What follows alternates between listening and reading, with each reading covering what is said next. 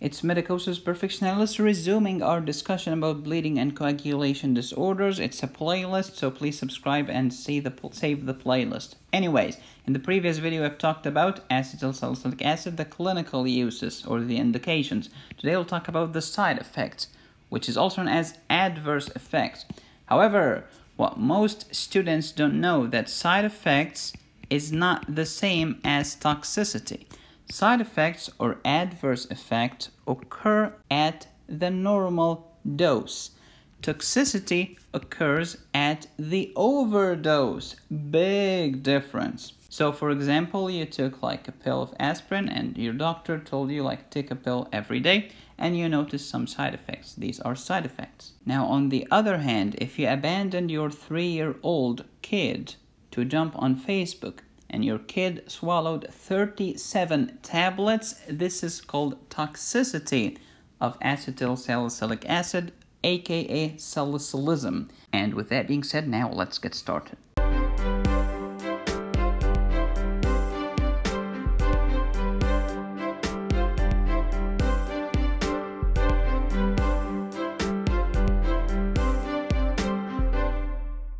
Repetition is the mother of pedagogy. Acetyl salicylic acid, one of the non-steroidals, it's antiplatelet, analgesic, antipyretic, and anti-inflammatory. The mechanism of action irreversibly inhibits the cyclooxygenase via acetylation. It's called irreversible non-competitive antagonism. There is nothing that you can do to override it, because when you have like compound A and compound B and they share the same receptor, this is called competitive inhibition.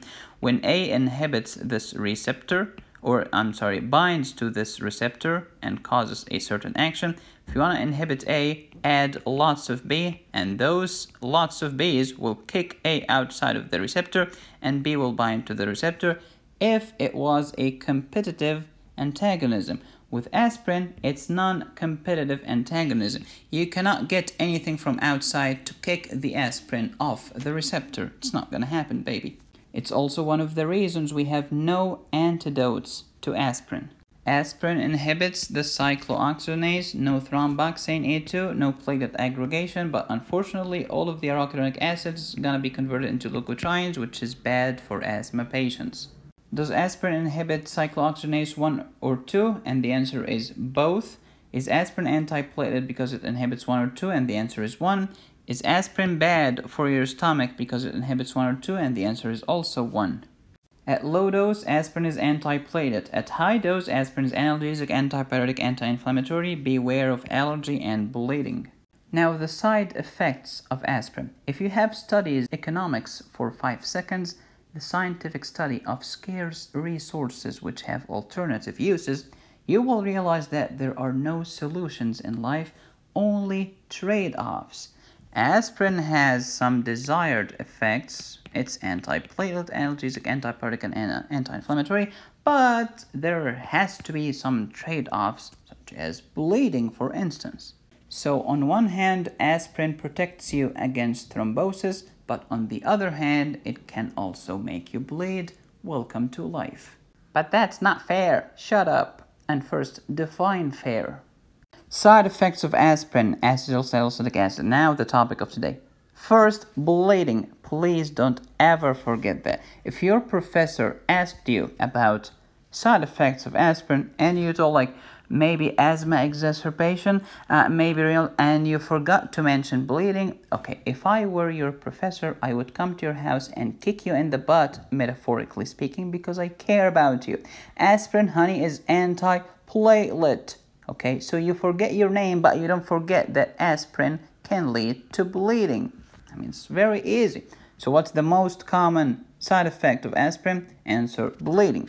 GI upset. Why? Because it inhibits the cyclooxygenase 1. When there is no cyclooxygenase 1, there is nothing to protect the mucosal endothelium or the mucosal lining of your stomach.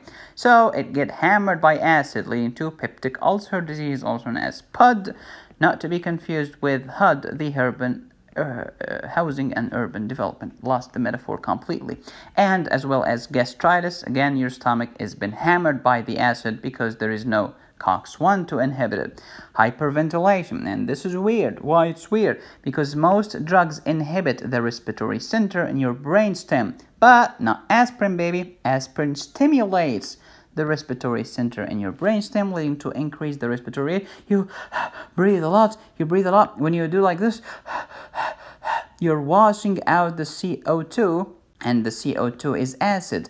The loss of acid is called alkalosis, at least where I grew up. This alkalosis is caused by your lung, hence respiratory alkalosis. And this is education as it should be.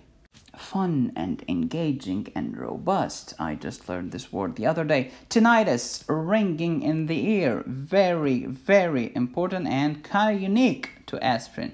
Okay? Sensory neural hearing loss, because again tinnitus is the inner ear and sensory neural is in like the inner ear stuff. It's not the external ear, so it's not conductive hearing loss, it's sensory neural. And on your exam, when you see tinnitus and the patient is on a drug, it's gonna be aspirin most of the time. Respiratory alkalosis followed by metabolic acidosis. Why respiratory alkalosis? Because 3 seconds ago I've told you that you are washing out the CO2 thanks to hyperventilation. When you wash out the CO2, this is respiratory alkalosis. Okay, I got it. Thank you. How about metabolic acidosis? Have you heard like the aspirin? It's called what? It's called acetyl salicylic acid.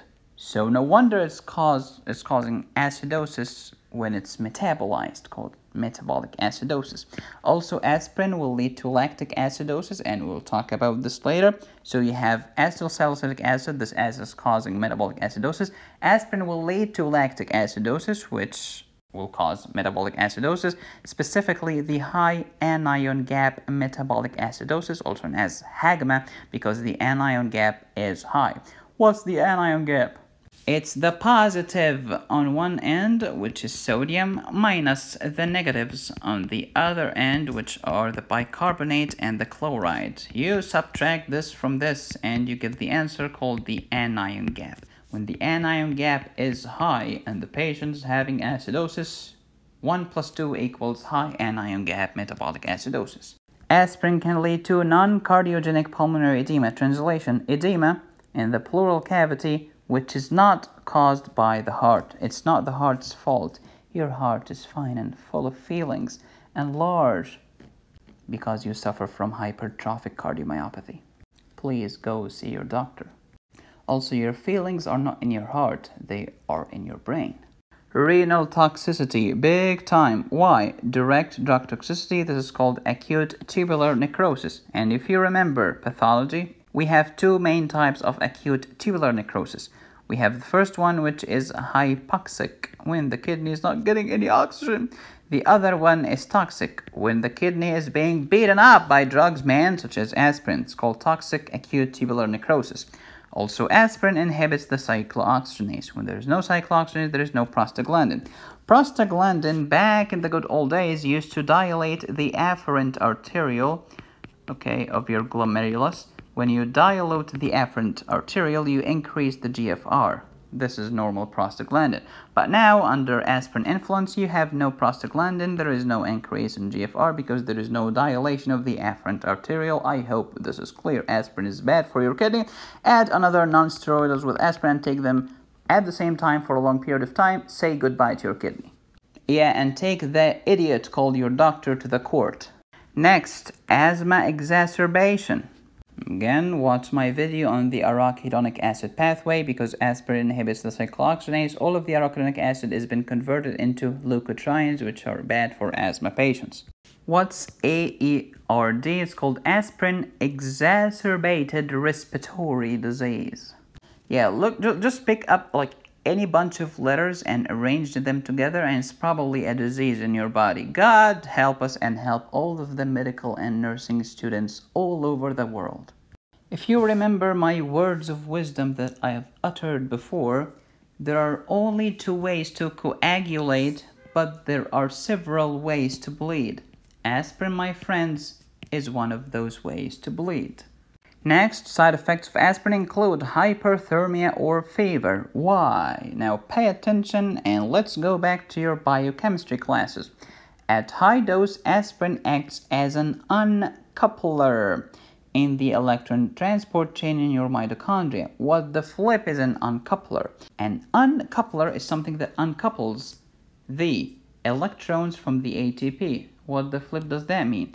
It allows the electrons to flow. However, the energy is liberated as heat instead of ATP. What the flip does that mean? Okay, let's talk about normal first, then let's talk about aspirin and the uncoupling. Normal, here is the nice electron transport chain. Complexes, very nice stuff.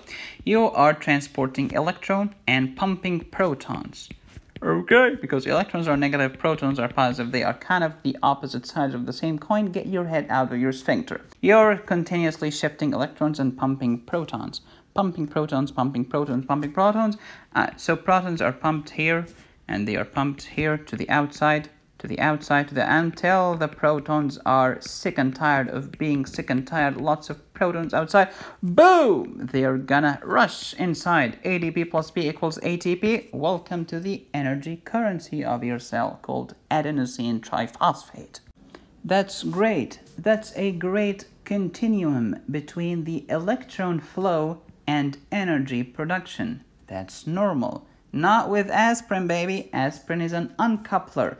The electrons are free to flow. Nice and rosy, but you don't get to produce ATP anymore.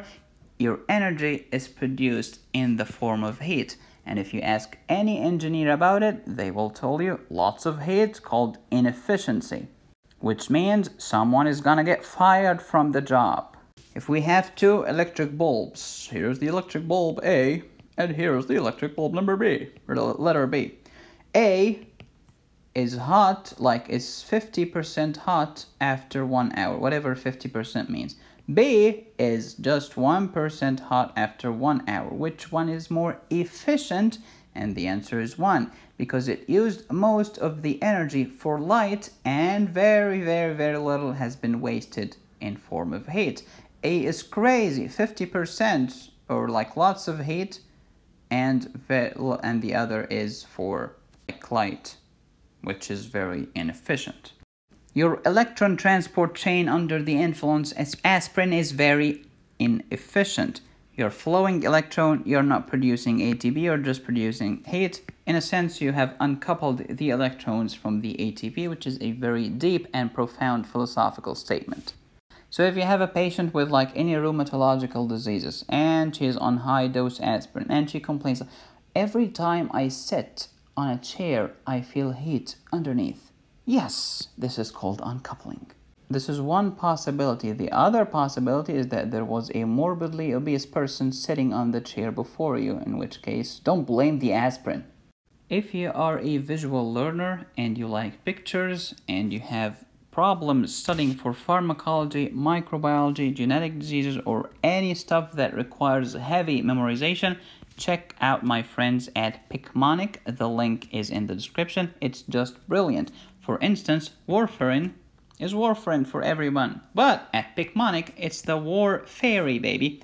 It's great, it's visual. And then this is vitamin K, also known as Viking King. And as you know, warfarin will inhibit the vitamin K dependent factor. So this fairy will punch or shoot this Viking King with her bazooka. Once you see that with your eyes, you will remember it forever. Picmonic is not a sponsor of this video. Side effects of aspirin continued. Iron deficiency anemia. Now we're talking. Especially in an elderly patient taking aspirin plus naproxen, 2 non-steroids together. Oh, say goodbye to your cyclooxygenase, baby. No prostaglandins, no stomach protection because there is no cyclooxygenase 1. No epithelial line or mucosal secretion protection. Welcome to peptic ulcer disease land. GI bleed. When you bleed, you're losing blood. Blood contains red blood cells. Red blood cells contain hemoglobin. Hemoglobin contains heme and globin. Heme contains iron and protoporphyrin. Iron, I'm losing iron. Yes, this is called iron deficiency anemia. And in the United States, the most common cause of iron deficiency anemia is a GI bleed. In the developing world, like Egypt, the country that I came from, the most common cause of iron deficiency anemia is nutritional deficiency. Okay, but what is the most common subtype or cause of anemia worldwide? And the answer, of course, is iron deficiency. Iron deficiency is the most common type of anemia. How to diagnose GI bleed, and this is a very important question for your board exam, especially for surgery. We are trying to figure out where the blood is coming from. Is it upper GI bleed or lower GI bleed? Because there is a big difference. For example, is the problem like you're bleeding from your stomach or bleeding from your colon? Big difference, because you want to treat it. You have to diagnose first, then you treat. If the patient is vomiting blood right now, called hematemesis, then obviously the source of bleeding is the upper GI, you stupid idiot. The patient is vomiting blood right now. So of course the bleeding source is the upper GI. You cannot vomit blood from your colon. If your colon is bleeding, it will appear in stool. You cannot vomit blood coming from your colon unless you're upside down. So that's easy. If the patient is vomiting blood, it's upper GI, very easy. Okay, however, what if the blood is seen in the stool? This is difficult because the blood could be coming from the lower GI, such as the rectum or the colon, or from the upper GI, esophagus or stomach, because the blood moves downwards to the stool, even if the original source is the upper GI. This is called gravity. Hello. So first you look at the color of the blood. The color is black, it's probably from the upper GI. This is called acid, baby. Stomach has some acid. Acid is capable of turning the blood very dark to the point of being black. Then, if it's bright red, it's lower GI. It hasn't passed through an acid. And if you remember your physiology, only the stomach secretes acid in the entire GI tract. What if the blood it's not bright red and it's not black? It's kind of dark red. It could be coming from anywhere, and this is very confusing. You can do fecal occult blood, tagged red cell study, upper and lower endoscopy to know where the blood is coming from. If you're studying surgery, this is a very important question. Where is the GI bleed coming from? Is it the upper GI or the lower GI? Challenging stuff. That's why all surgeons are walking around confused and without any hair left on their scalp, called baldism, which the doctors call male pattern baldness or alopecia. But politicians call it baldism. Other side effects of aspirin: idiopathic thrombocytopenia. What does idiopathic mean? It means we are idiots and we don't know the pathology. We don't know why. It's probably immunogenic, but again, we are idiots, hence the name. Coombs positive hemolytic anemia. It can make you bleed, baby. Drug-induced esophagitis, also known as pill esophagitis. Allergy. Aspirin sensitivity syndrome, which is a pseudo-allergic reaction. So aspirin can cause allergy or pseudo-allergy. And aspirin toxicity on the very high dose when your kid has swallowed 30 tablets or something around that. This is called salicylism or aspirin toxicity or salicylate toxicity. And this could be acute and chronic, and this will be the topic of next video.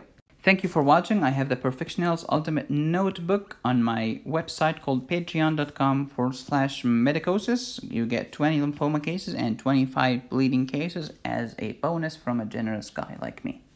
Also, if you want to know very sophisticated stuff about aspirin, I have a PDF on Patreon, and it's only $1. It's PDF, like lots of stuff. We get into details about aspirin and what's the number needed to treat about aspirin and many great stuff. That's it for today. Please subscribe, hit the bell, and smash like. Follow me on Facebook. I have more than 90 cases there. You can get my notes and all of my illustrations at patreon.com/medicosis. Thank you for watching. This is Medicosis Perfect Nails. Be safe, stay happy, and study hard.